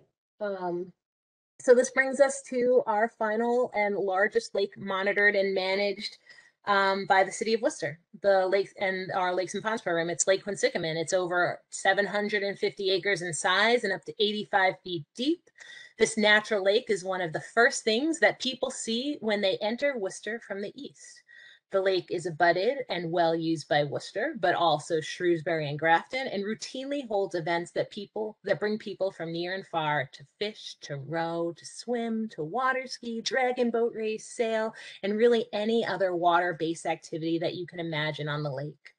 You can access the lake from several locations. The State Department of Conservation and Recreation has 2 parks with swimming beaches in Worcester, and a boat ramp managed by Shrewsbury on the eastern side of the lake. There are also multiple informal access areas for people who want to use this amazing resource. The Lakes and Ponds program began regular monitoring of the lake in 2017 to collect data on nutrients, bacteria, and cyanobacteria, which have been identified as threats to lake health. Over the years, the program has given water quality at Lake Quinsigamond a rating of good up through 2020. That year, similar to the other lakes, there were no concerns about industrial or emerging contaminants. And while there were invasives present in the lake, they were either not threatening recreation, as in the case of invasive animals, or they were being managed effectively by the Lake Quinsigamond Commission. The thing that we were keeping an eye on in 2021 was cyanobacteria. While it did not seem to be a concern in the summer months, there were some blooms present under the ice and in the winter. In 2020, Lake Quinsigamond did have challenges with fecal bacteria, causing high numbers of beach closures, especially at Regatta Point. There are also some sensitive temperature dynamics that occur in the lake that we want to keep our eye on, and so we also wanted to begin to quantify that litter. So one thing that surprised us this year was Lake Quinsigamond's clarity. After Bell Pond, Lake Quinsigamond is usually the second highest clarity of the Worcester lakes, and pretty consistently throughout the year. This year we saw something different. We saw things happening differently in each of the two basins where we sample. Usually Lake Quinsigamond clarity stays in the good range, but in 2021, both in the north and south basins, this year we saw an unusual dip in clarity in the summer months before returning in fall. In the northern basin, the clarity stayed in the good category through December, though in the south basin, it dipped again. While still higher clarity than in many lakes in the area, these unexpected dips give Lake Quinsigamond a rating of fair for clarity. What could be causing this? This year, we had some additional tools to find out. In 2021, we had put out some new continuous monitoring sensors in each basin of two of the large basins of Lake Quinsigamond. These solar-powered units have the ability to collect indicators like phycocyanin, which is a pigment used by cyanobacteria to obtain energy. When we mapped phycocyanin with our Secchi instruments, with our Secchi measurements, we saw something very interesting. In the high summer, when clarity is low, there's a lot more phycocyanin in the water. At one point, there was so much, we even decided to take a cyanobacteria cell count, which we usually don't do in Lake Quinsigamond. And we found that there were indeed cyanobacteria present. While they never got high enough to cause concern, we're going to be keeping a closer eye on them in the future. Another parameter that our sensors detect is water temperature. We decided to see how it did when match its readings up against our manual temperature measurements. Here are our results that we took twice monthly. Temperature was in between the excellent and good rating zones this past season, which is an improvement over 2020. Results from the continuing monitoring buoy were similar, confirming that our sensors are in good working condition and that Lake Quinsigamond has improved over 2020, receiving a good rating for temperature. But we're worried about temperature in Lake Quinsigamond because, like in Tatnick Brook, it's the home of some cold water species like rainbow trout. Trout like water temperatures below 20 degrees Celsius. Anything much higher than that, and they become a bit stressed. Thankfully, Lake Quinsigamond is deep, and they can move down to the colder water if it gets warm on the surface. But trout also need higher levels of oxygen too, more than 4 milligrams per liter. And we see at the surface of Lake Quinsigamond that we have plenty of this oxygen, but at the bottom we have much less. So what's it like in between? How far down can fish go before they hit areas of low oxygen? To answer this question, we take lake profiles. We sample temperature and oxygen at the surface and in 5-foot increments going all the way down to the bottom, and the chart looks like this. Depending on the time of year, these lines could look very different, meaning different amounts of fish habitat. Here's a series of these graphs taken over the course of 6 months in the North Basin. But what do we make of these? It looks just like a lot of lines. First, we determine where oxygen levels are below 4 milligrams per liter, where this yellow line intercepts the blue line for oxygen reading. This depth is the depth below which there's not enough oxygen for trout and where they prefer not to go. Essentially, it's unavailable. You see that throughout the first half of the season, the warming months, this depth decreases. This is because oxygen is being used up on the bottom, and due to the warm water on top, more oxygen-rich water cannot mix in. As the water cools, this reverses. So all the water above this is good for fish. All that white space is good for fish.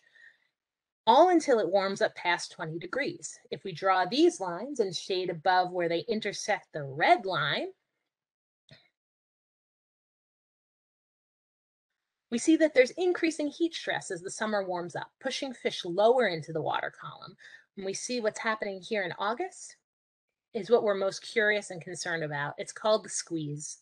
And this is when the habitat is most unfavorable to fish on either side, and when we would expect a fish kill to occur if one were to happen.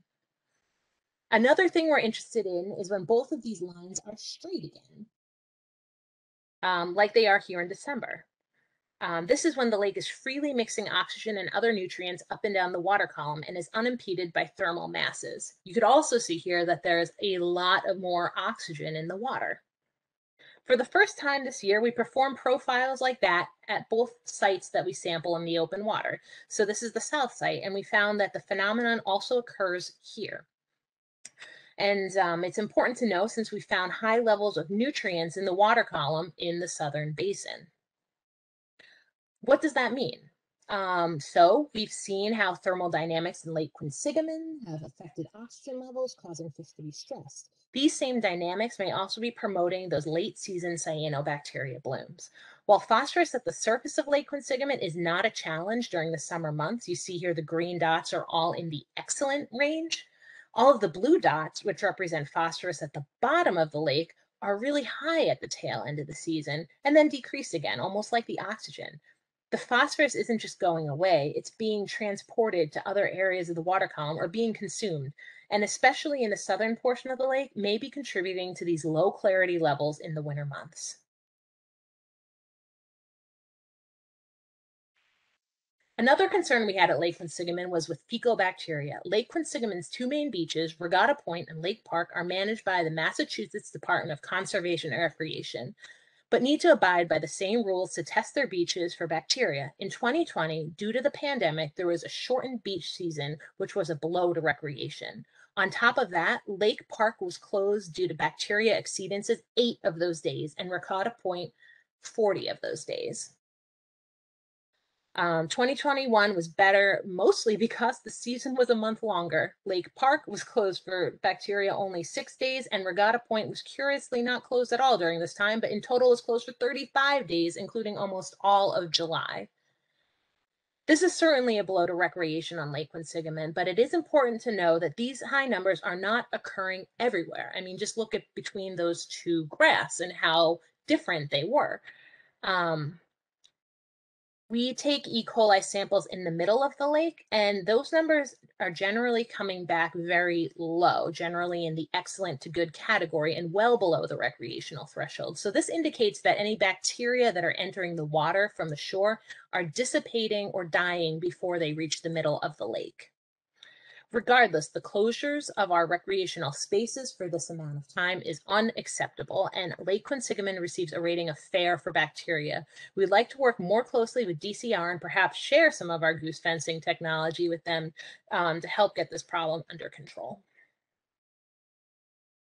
Being such a large water body, it's no surprise that people come from far and wide to use Lake Quinsigamond, and for this reason, it's especially vulnerable to invasive aquatic plants and animals who can travel as hitchhikers on boats and trailers. Remnants of Corbicula fluminea, or the Asian clam, has been noted in Lake Quinsigamond for several years now, especially in the northern portion of the lake. While they have not yet been impeding recreation, recent studies suggest that this mollusk could be selectively filter feeding on algae that compete with cyanobacteria, allowing the bacteria to prosper. More research is needed to ultimately know what the impact of this mollusk will have. When it comes to invasive plants, Lake Quinsigamond has those as well. A 2018 invasive plant survey found 6 invasive aquatic plants throughout the lake. The Lakes and Ponds program supports the Lake Quinsigamond Commission in implementing the invasive plant management plan for the lake. Some challenges that they face have to do with a rare plant that has been found in the central portion of the lake, making the applications of herbicides a trickier process. As the different options are being reviewed, the northern and southern portions of the lake are being treated with herbicides. In 2021, Half Moon Cove, which has been choked with Eurasian milfoil, was treated with Priscillacor, the same treatment that we used on Indian Lake. Additionally, 5 acres of Flint Pond were also treated for fanwort and milfoil, though the procurement challenges pushed this treatment to the very end of the season. During 2021, too, a new invasive aquatic plant was identified at several locations throughout the lake, the water chestnut. And because Lake Quinsigamond is so big and because it has been so long since we've had our last survey, it's not easy to know exactly the extent of the challenge of the invasive aquatic plants.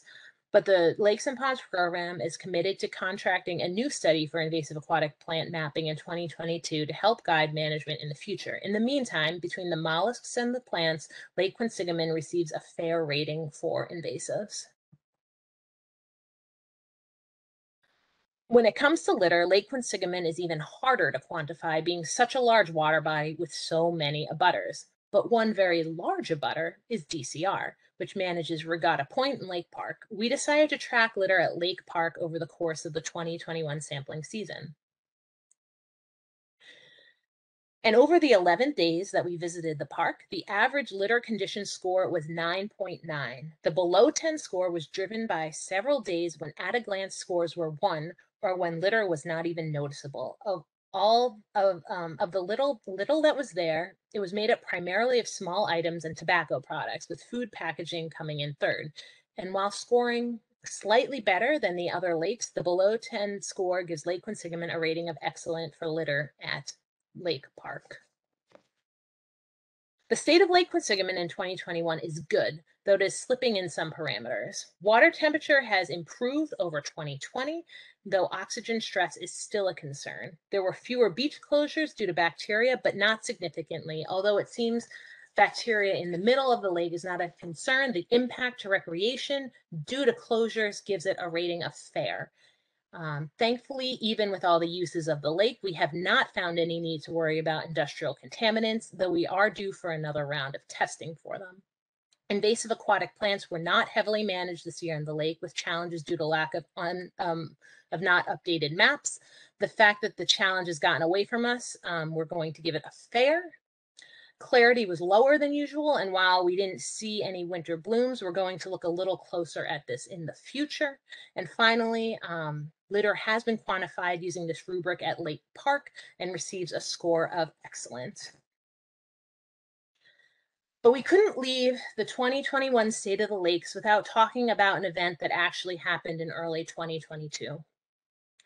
On the morning of Sunday, February 6th of this month, sewer operations staff responded to an alarm at the Lake Ave pump station to find the parking lot flooded and spilling into the lake. Further inspection showed that the dry well, which is where the 4 pumps were located, was full of water and pumps were stopped.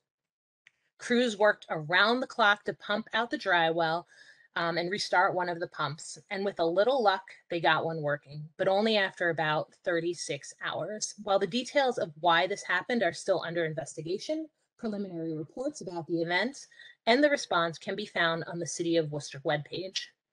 DPWMP alerted city officials and the Lakes and Ponds program within an hour of learning of the event, and we made sure to get in touch with the Lake Association, the Commission, as well as the town of Shrewsbury, who spread the word in their networks. All said and done, 5.75 million gallons of untreated wastewater entered Lake Quinsigamond, and it would have been more if not for a fleet of tanker trucks hauling what they could through the night to the treatment plants. We created a plan to assess potential ramifications to public health and wildlife. The Department of Inspectional Services put out a health advisory to the southern portion of the lake.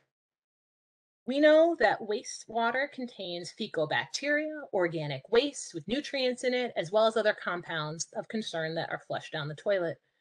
And unfortunately, ultimately, we teamed up with Inspectional Services to sample for E. coli, total phosphorus, ammonia, nitrate, dissolved oxygen, metals, and other contaminants to see if they were cause for concern.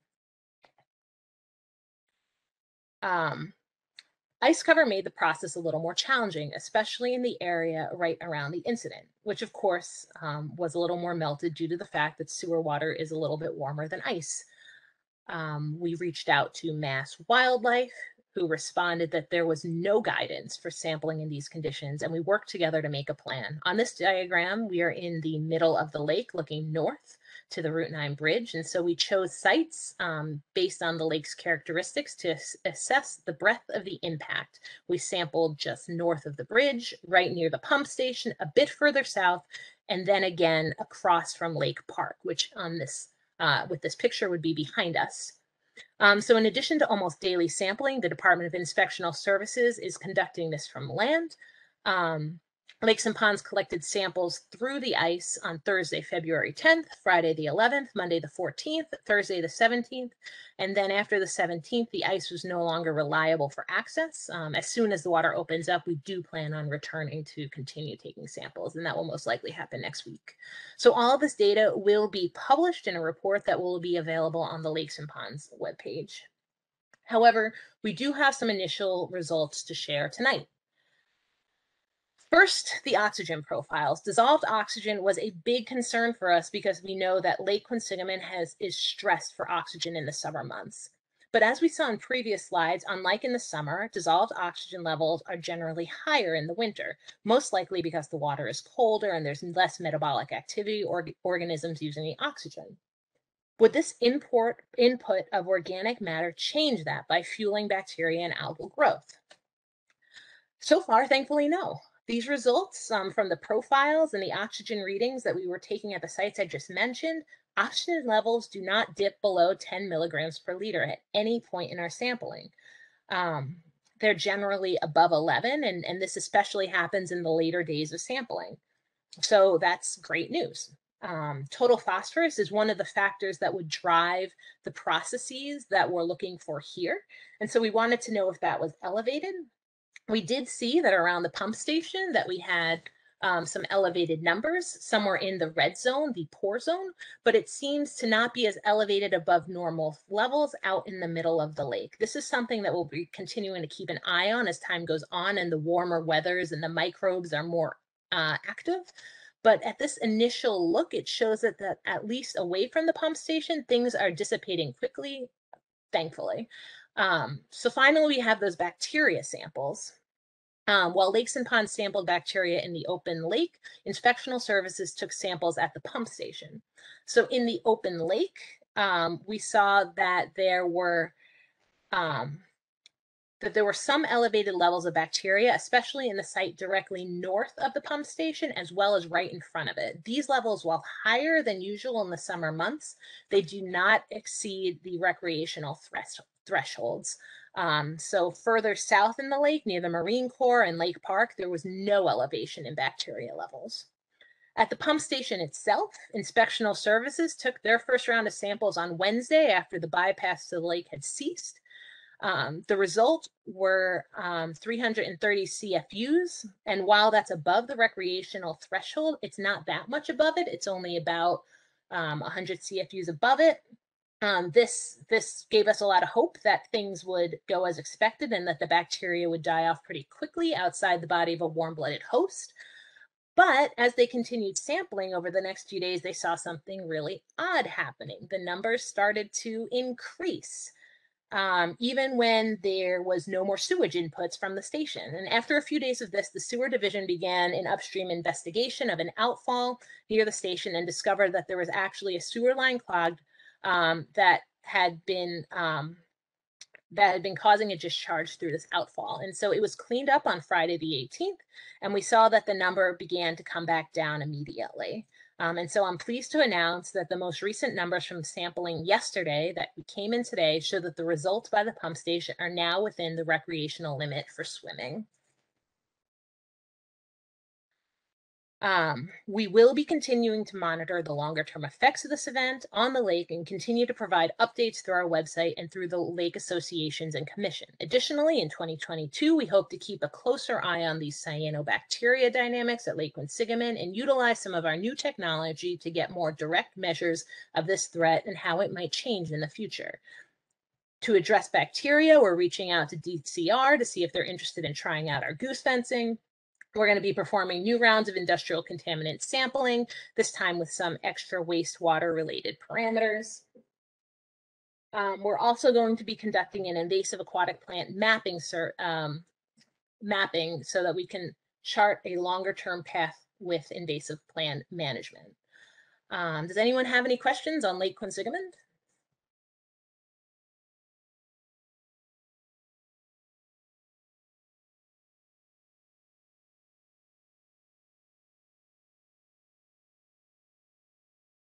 No?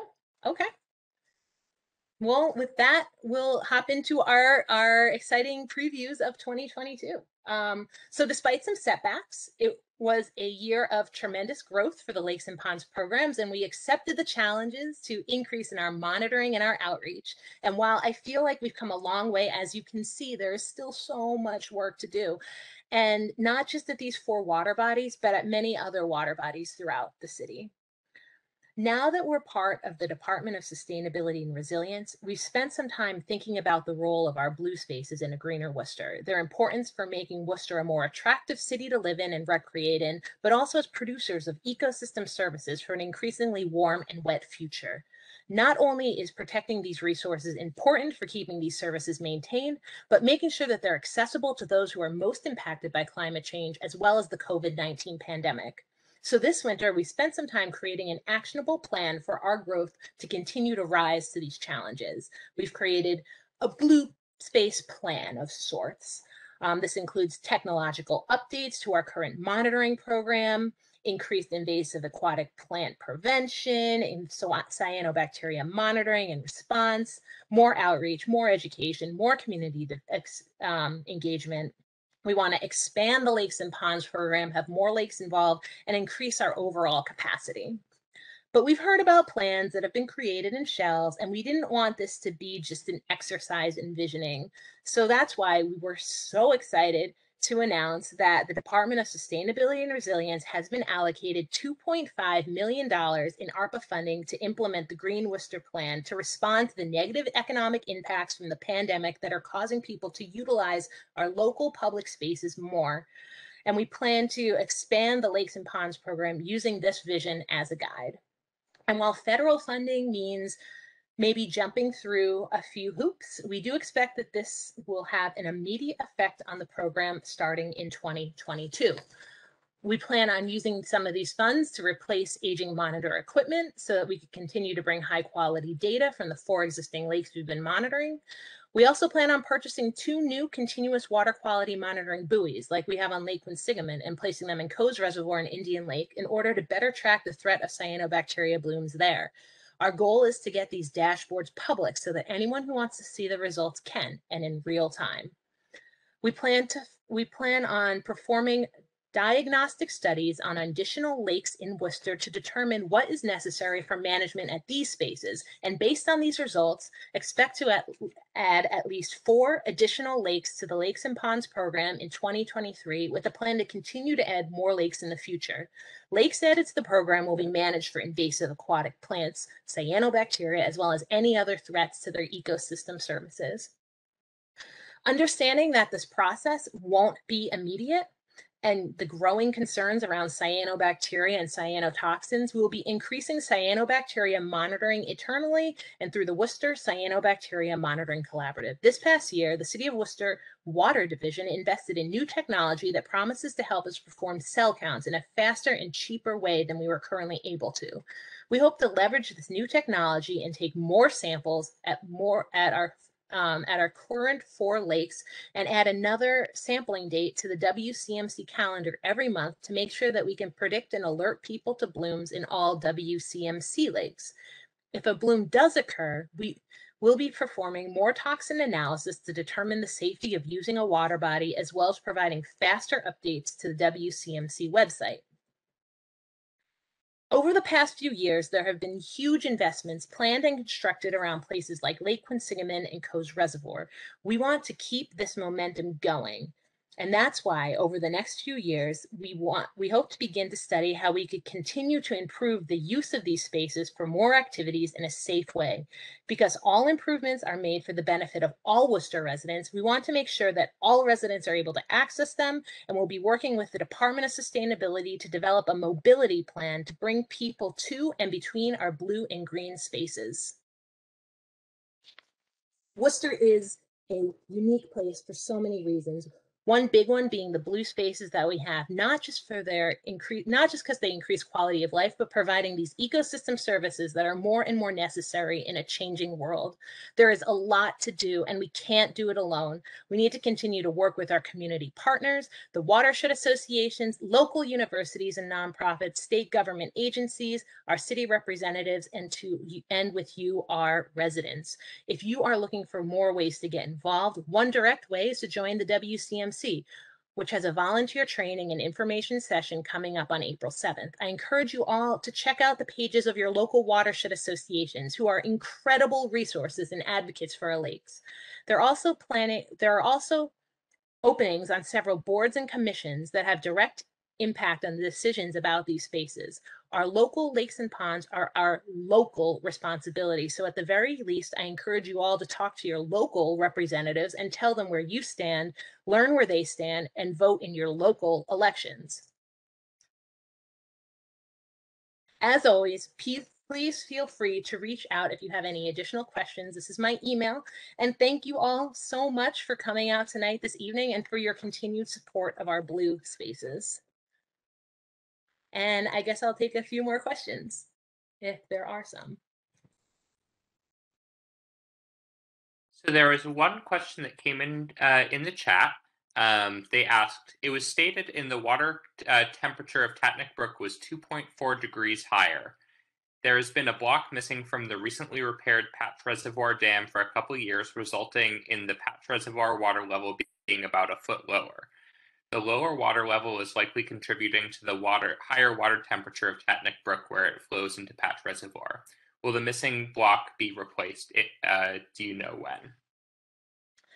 That's a great question, and I had been alerted to that concern, and I will have to follow up on that. I did not realize that that was still an issue, but thank you for letting me know. Well, with that, I'd like to thank you all for coming out tonight and continuing to come out even to virtual State of the Lakes. And I hope to see you all out there as it gets warmer on the lakes as well.